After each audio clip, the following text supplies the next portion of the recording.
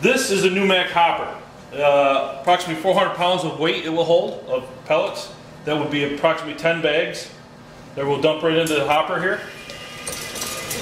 As you can see, it's about half full. The pellets are augered from here, up along this tube, on call for heat, drop down to the burner, and that's how that end of it works.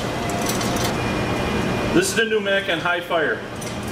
You can see it's cleanly burning all the pellets up and turning them into ash. The Newmac pellet burner has a low fire output of 60,000 BTUs for the average home, and for the larger homes of 2,500 square foot and larger into the 3,000 and 4,000 square foot, we have 120,000 maximum output, all with the same burner.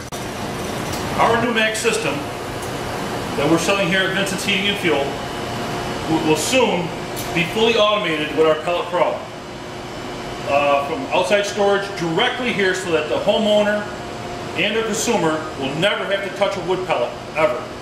It's just as simple as turning up your thermostat, and then you just let the pellet burner do all the rest.